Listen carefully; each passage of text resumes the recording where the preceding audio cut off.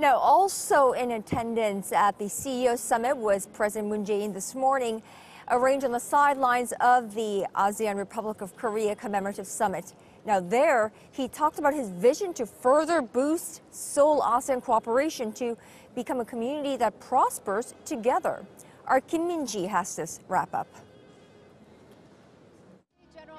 President Moon Jae-in says South Korea and ASEAN will become a community in which they grow together, highlighting the importance of their partnership. Speaking at the CEO summit on the sidelines of the ASEAN-Korea summit in Busan on Monday, Moon said that South Korea and ASEAN have been stepping up cooperation on more and more fronts, from diplomacy and commerce to culture and defense, adding that Seoul is an optimal partner for the bloc.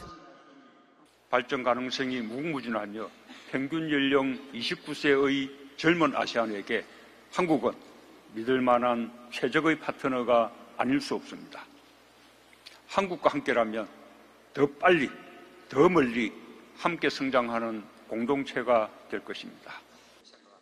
To achieve this, President Moon presented a three-point vision, which first seeks to boost people-to-people exchanges.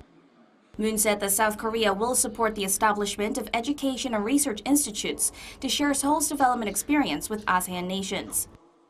Also part of his plan is stepping up cooperation to achieve co-prosperity and innovative growth, as well as boosting connectivity.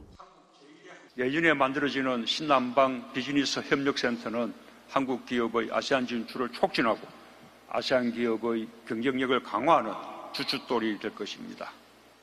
아세안은 연계성 강화에 많은 노력을 기울이고 있습니다.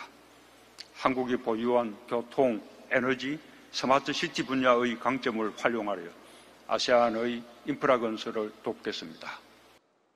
The president said this whole will go hand in hand with ASEAN because development there is in turn the development of South Korea.